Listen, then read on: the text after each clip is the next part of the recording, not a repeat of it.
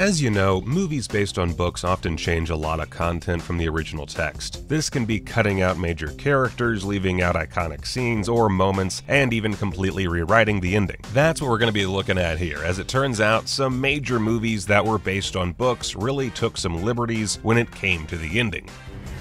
One thing that's often forgotten about Steven Spielberg's Jurassic Park is that it's based on a novel. The book by author Michael Crichton was released in 1990 and is somewhat darker than the movie. In the movie, the core group of characters managed to escape the now overrun island via helicopter, and despite all the action, it ends on a more positive note. The book, however, ends a little differently. The survivors escape and are detained in Costa Rica by both the US and Costa Rican governments. The island itself is deemed a hazard and is subsequently blitzed with napalm. It is also alluded at the very end that the dinosaurs may not have died after all, as an unknown pack of animals have been wreaking havoc through the Costa Rican jungle. Overall, the movie Forrest Gump and the novel it's based on are very different. In the movie, Forrest lives an extraordinary life before finally ending up with his childhood sweetheart Ginny, with the couple having a son together. Ginny eventually dies due to AIDS, and the scene with Forrest by Ginny's tombstone still breaks me to this day. The movie does end on a happier note though, with Forrest enjoying fatherhood, and the final scene has him helping his son onto the school bus in a similar way to how the movie started. The Forrest we see in the book, however, has a very different life journey, with him at one point being a chess champion, a stuntman, and even an astronaut. The ending is vastly different, with Forrest living out on the streets with Lieutenant Dan and an orangutan named Sue begging for change. Fight Club's author Chuck Palahniuk actually prefers the movie's ending to the one he wrote in the novel. For the most part, the book and the movie follow the same trajectory, with the narrator blowing up skyscrapers that house data on people's financial debt and shoots himself in the head, metaphorically, to kill off the Tyler Durden personality. In the book, though, there is an epilogue where he finds himself in a psychiatric hospital, which he mistakes for heaven, with the psychiatrist reminiscent of God and the nurses as his angels. However, a number of hospital employees approach him and tell him that they are part of Project Mayhem, and they await the moment Tyler returns. But as we mentioned, Palahniuk actually prefers the movie ending, saying it overall ties the story up better. Lord of the Rings: The Return of the King. Overall, the main plot points are the same. The ring is destroyed, Sauron's defeated, Aragorn becomes king of Gondor, and the four hobbits return to their beloved Shire. But what they find there in the novel is very different, as they learn the Shire has been taken over by men under the direction of Saruman. The hobbits, led by Merry, revolt and eventually rid the Shire of Saruman, with Wormtongue even killing Saruman outside of Bag End as opposed to Isengard. The very end is the same though, with both the book and the movie having Frodo setting sail to the Undying Lands.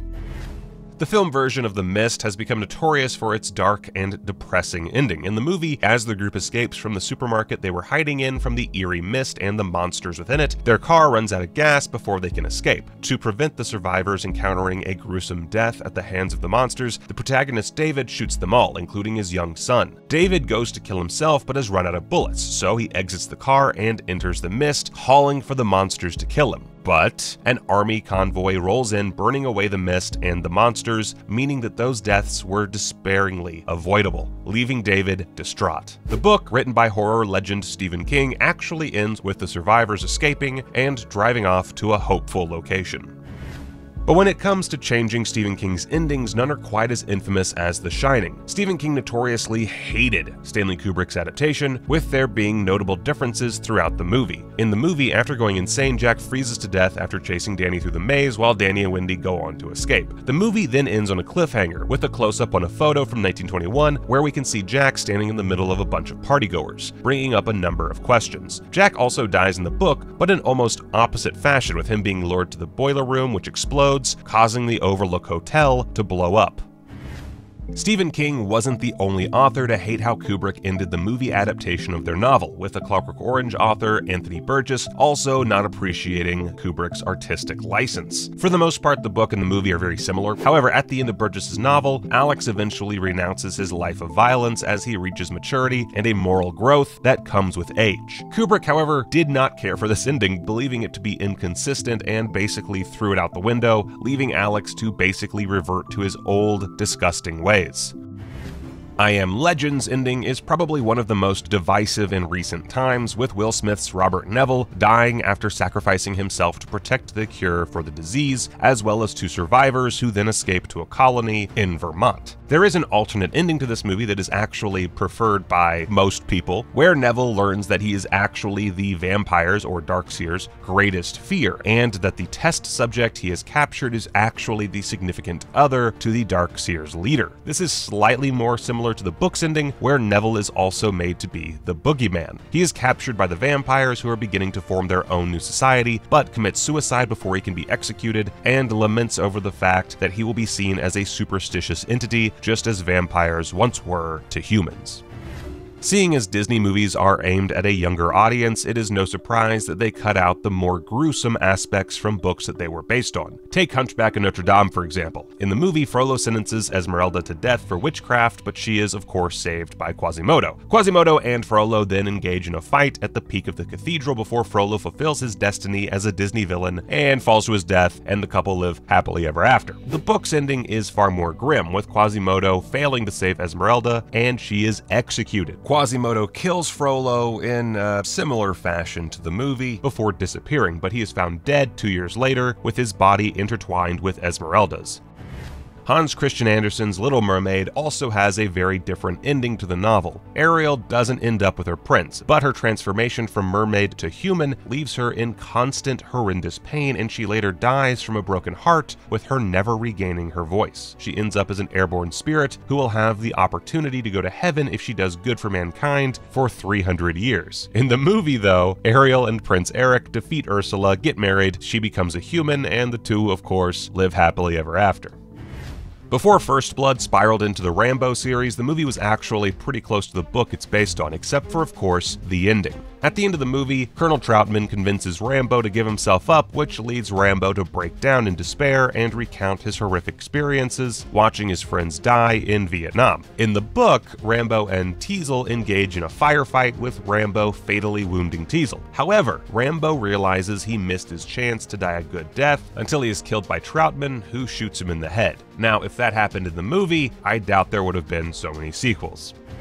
Planet of the Apes has one of the most iconic endings of all time, with Charlton Heston's George Taylor learning that the strange world run by intelligent apes is not some far-off world, but is actually a post-apocalyptic Earth. In yet another massive departure, the novel features a couple named Jen and Phyllis who find and translate a manuscript written by journalist Ulysses Moreau, who chronicles his experiences on a planet run by civilized apes. Moreau is mated with a woman named Nova, and the two escape and head back to Earth, but upon their arrival they learn they have been gone 700 years and find that the Earth is now ruled by apes. We also learn that Jen and Phyllis are actually chimpanzees, and they discard the manuscript as they believe the notion of intelligent humans to be ludicrous.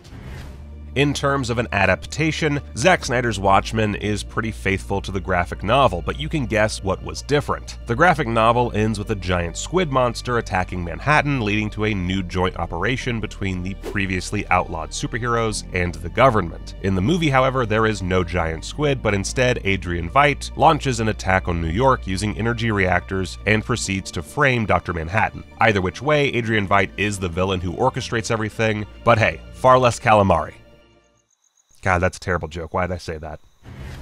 The Notebook is probably one of the biggest romance movies of all time, and even people adverse to the romance genre actually quite like it. The movie is very similar to the novel by Nicholas Sparks, with it recounting a love affair between the characters Noah and Allie, while Allie struggles to recognize Noah due to Alzheimer's. The book ends with Allie finally recognizing her partner, and the two fall asleep in each other's arms. This is basically how the movie ends, except for one major difference. The couple actually end up dying in their sleep. In terms of a movie adaptation changing a tearjerker ending in a shocking way, we can look no further than My Sister's Keeper. The book focuses on two sisters, Anna and Kate, with the latter suffering from cancer, and as you can imagine, it ends pretty emotionally, but not as you might expect. In the book, Kate recovers from her cancer and Anna dies in a crash. The movie, however, switched their fates around, with Kate dying from her cancer while Anna receives an arts scholarship to study in New York. It's safe to say that a number of readers weren't quite pleased with this change. Now let's end on a quick bonus. Anyone who took English literature in high school will have likely read Nathaniel Hawthorne's The Scarlet Letter. This was adapted loosely into a movie in 1995, with the ending of Dimmesdale dying after revealing he was the father of Hester's daughter, Pearl, being changed to Hester escaping with Dimmesdale as war breaks out.